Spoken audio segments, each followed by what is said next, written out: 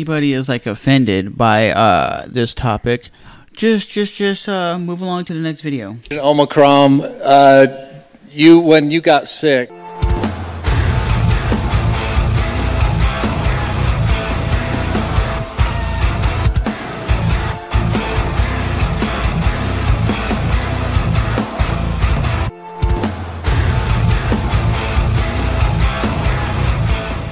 With COVID, you reached out to Joe Rogan for advice on what to do.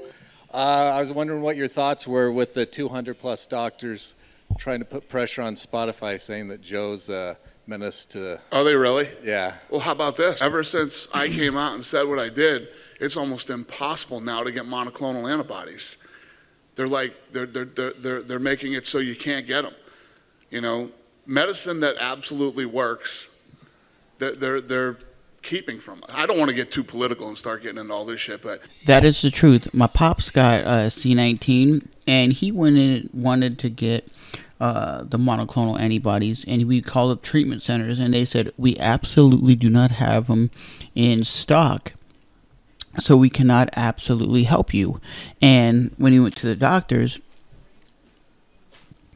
we asked, what can we do when you get C19? And the doctor said, just take vitamins, and that's it. And he's like, vitamins? That's it? And they go, that's all you can take. So waiting in line for hours to get tested, to get told all you can do is take vitamins, is stupid. If they have medicine like this that absolutely works, they need to inform the public, because a lot of people don't know about this, and a lot of people that might have been not hospitalized because of something like this. They might have been absolutely feeling better because they would have got the medicine they deserve, right? And he's saying it's true. Monoclonal antibodies is like the hardest thing to get now.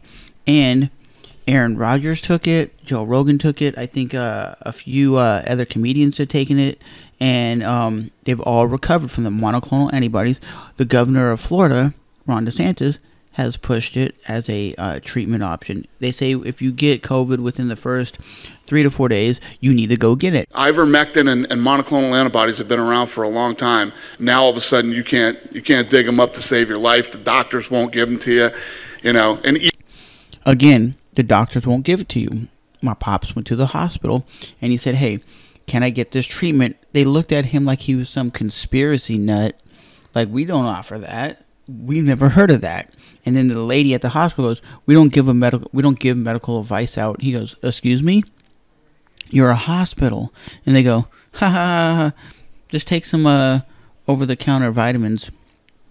So because my pops couldn't get that medication, he went to the store, to like Walgreens, CVS, and got all the cold medicine he could take, and just started pumping his body through it. Because at the end of the day, when you're told, basically, unless your symptoms get worse, go to the hospital. Unless your oxygen level goes a certain level low, unless your fever goes too high, then we can't do nothing. So until then, vitamins or whatever medications, home remedies you can come up with.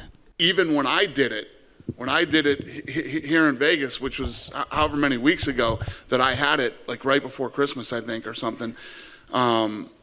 Yeah, I made one phone call and was able to get it done. And that's not like some fucking rich famous guy shit. Like anybody could have called and you know, because that's what everybody always throws at me. Yeah, of course you can fucking make a phone call and get it. Bullshit. Everybody could have got it back then. You know, Lene had it. Lene did monoclonal antibodies and did all that stuff. Everybody could get it. Now, and you know, Rogan's been talking about it. Then I went crazy talking about it. You can't get those things to save your life. Are you surprised at the backlash that people don't even want to allow you to discuss options and pre-treatment? It's disgusting. It's disgusting. Again, that is the 100% truth. It's because you're saying only take one thing to get better and not the other. More people, I think, would be less hospitalized if they realized what other treatment options there are. Why don't the news say, hey, taking monoclonal antibodies would help. Taking this would actually help. Like, I remember talking to people on Facebook when they got sick with COVID. This was probably like July or August. And I said, what are you doing for COVID? They go, nothing. The doctor told me to do nothing. I was like, no vitamins, no supplements, no nothing. And they go, I didn't even know about that. And now that people do know about it, they're taking elderberry, they're taking all these other options. One of the craziest things that I've ever witnessed in my life, you know? And I'm not talking about experimental drugs or things that this stuff's been around. And the ivermectin, You're a doctor? The guy won the Nobel Peace Prize. No, See? but there's plenty See? of doctors There you go. that do. Here he comes. I just asked a question. He's probably the guy that just announced that, are you a doctor? He's probably pro-jab and only jab. Are you a doctor? No, but I took them and they both work for me, so why shouldn't I be able to take them again? Again, if a treatment works for you, let's say you do a cancer treatment or you do something, or you break your kneecap and you do something and it helps you, why shouldn't you be able to tell people like, hey, I did this, it might help you Or other people. I won't answer. No, come on, dive in. Do you just hear that guy?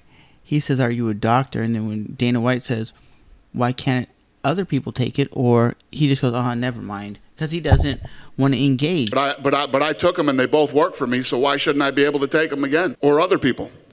I won't answer. No, come on, dive in.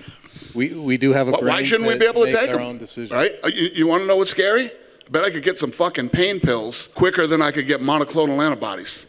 No, not maybe. That's a fact. That's a fact.